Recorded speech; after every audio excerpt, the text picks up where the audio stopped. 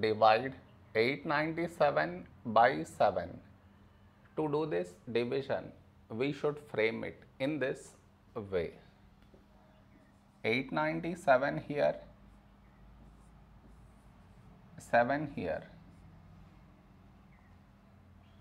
This is your step 1. Next, here we have 8, here 7.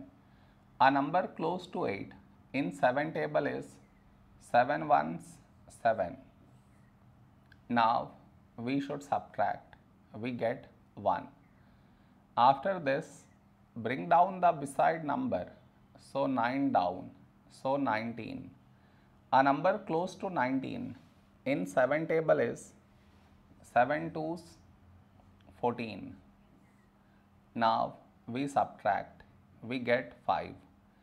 After this, bring down the beside number, so 7 down, so 57. A number close to 57 in 7 table is 7 eights 56. Now we subtract, we get 1.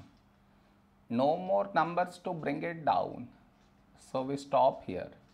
This is our remainder, this is our quotient.